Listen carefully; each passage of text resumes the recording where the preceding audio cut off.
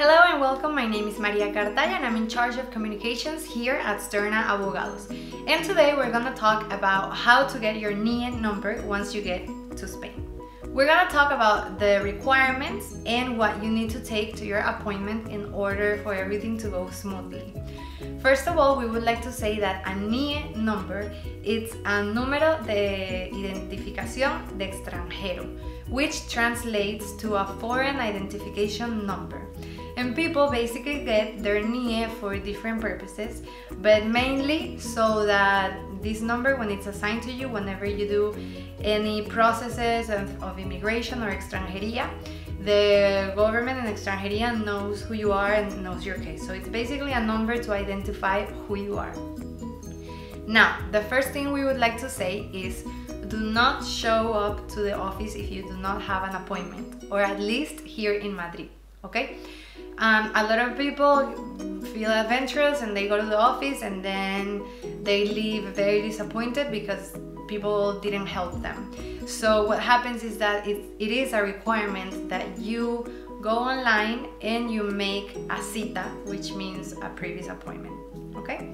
Now let's talk about some of the requirements that you must not forget once you go to your appointment. First, the EX15 form is a form that you can find online, and it's basically you soliciting to get your number.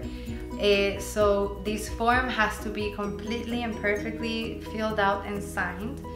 Second requirement is that you take your valid passport. It must not be expired. Third, you must be able to explain the reason why you want to obtain a N.I.E number. I would say in my personal case, I requested my N.I.E number because I moved here to Madrid and I wanted to open a bank account, and it was one of the requirements that the bank asked me for.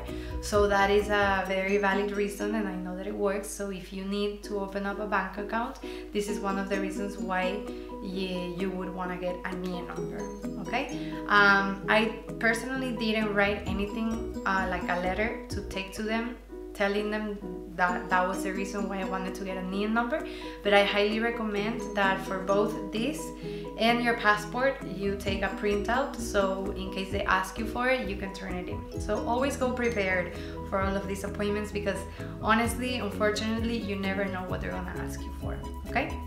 And lastly, you have to take your tasa, which is the model 790. And this tasa, you need to pay for it before you go to your appointment. You can do this at any ATM, at any bank. It doesn't have to be a specific bank, okay? So you would have to pay the amount of €9.64. That's the amount of the tasa for this particular process, which is getting your N.I.E number. And that's it. So make sure you have your appointment and you have all of the documents that I have just mentioned, and you should have no problems in obtaining your N.I.E number. Now, one of the things I would like to add is that a lot of people say, okay, how often do I need to renew my N.I.E number? Because word is that it expires in 3 months. So there's some truth in that. The truth is, yes, the paper that they give you, it's a white paper with your number on it. That paper expires after 3 months. But your number does not expire. Your number does not expire ever. That's gonna be your number for life.